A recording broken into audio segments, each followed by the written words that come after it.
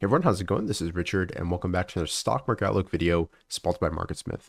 As always, we'll run through the major indexes, talk about sentiment, the IBD Big Picture article, and finally the Wishing Wealth GMI signal. And at the very end of the video, I'll put all those different sources of information together and give you my overall take on the markets. With that said, let's go ahead and dive right in and look at the Nasdaq Composite. Right now, we're below all the different key moving averages here, the 21 EMA, 50 SMA, as well as the declining 200 SMA. So all the trends are down as of this moment, but we are potentially a little bit oversold. I think that's fair to say.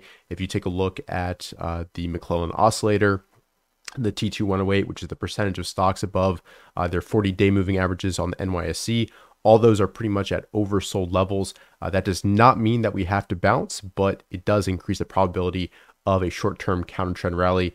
And I think a key level to watch there for a potential reversal is this all-time low right here. So I wouldn't be surprised to see, a gap down, undercut this level, and then a strong close, maybe starting a few-day rally. This doesn't have to happen. This is just a potential scenario worth watching. But overall right now, the trend is definitely down. And if you flip this chart, you've got a longer-term uptrend if it's flipped, and then you're approaching these all-time highs. So I would love to see on the short side, some consolidation here, a short-term counter trend rally, and then a more significant breakout or breakdown through those levels, moving down to new year-to-date lows. So that's kind of what I'm watching here. But as I've mentioned before, we're below a declining 21 EMA, 50 SMA, 200 SMA, as well as the short-term SMAs as well, if you've got those on your charts. And right now the trend is just down. It's not time to be a hero. If you're a position trader or even a swing trader, right now kind of cash is king.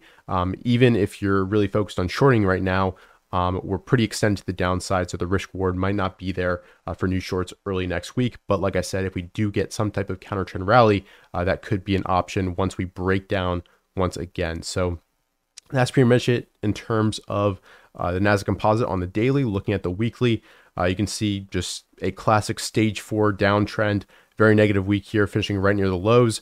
Once again, this is a key level, and I think the highs from before the COVID correction are also a key level just below 10,000. So some areas to watch if we do break this level is right here, and we'll just have to wait and see what happens. We don't have to predict.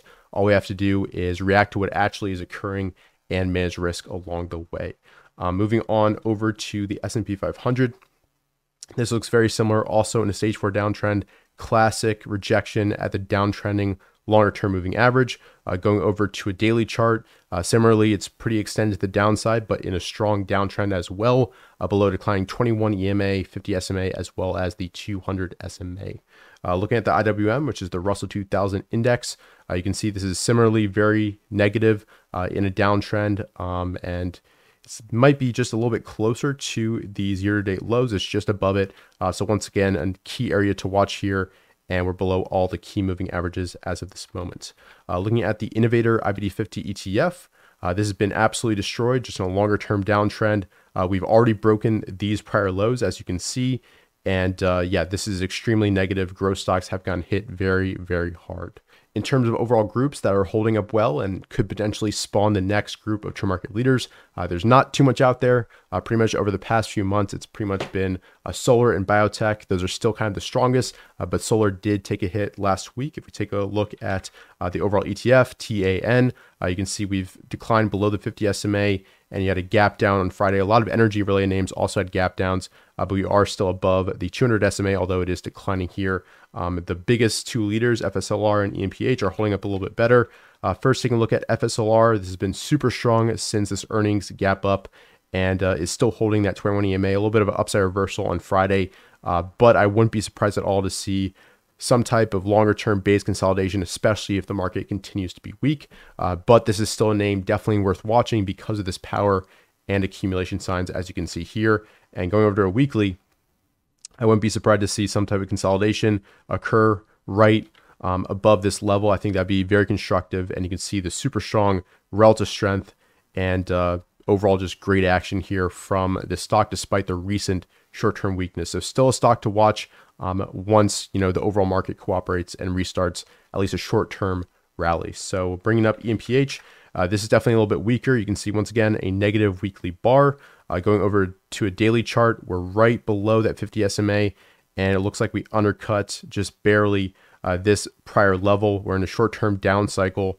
Breaking this low was definitely a negative look. Even this low right here was definitely pretty negative, as well as the kind of clean 300 mark. But still stock to watch. Still not broken. This weakness is kind of because of the overall market health, and it's holding up a lot better than most stocks in the market.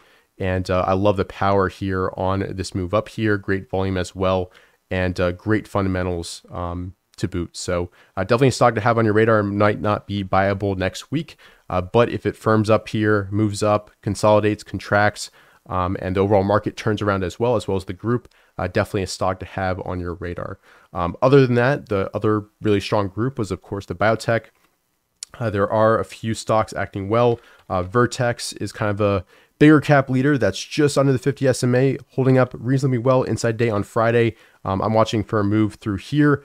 Still consolidating, not necessarily buyable next week, especially considering the overall market conditions.